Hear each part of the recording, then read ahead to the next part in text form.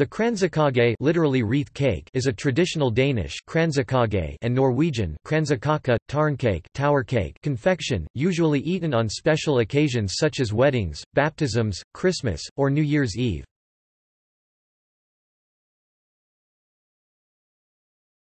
Topic: Cake.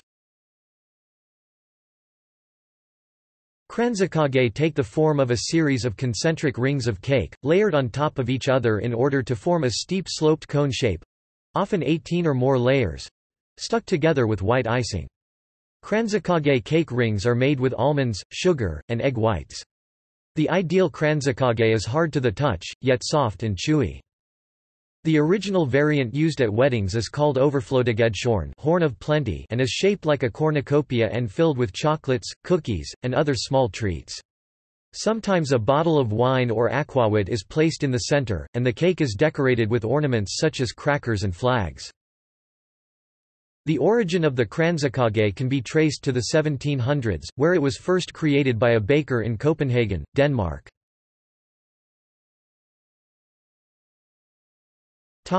Serving. This confection is served by separating individual rings and breaking them into smaller pieces. In recent years the Kransekake when mass-produced is sold in the shape of dessert bars.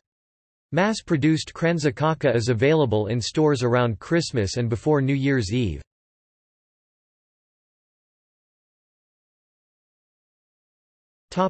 Traditions.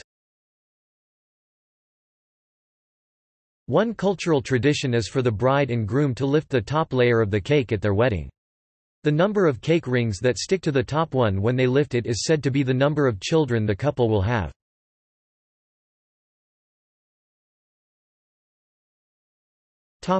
See also: Danish cuisine, List of Norwegian desserts, Norwegian cuisine. Notes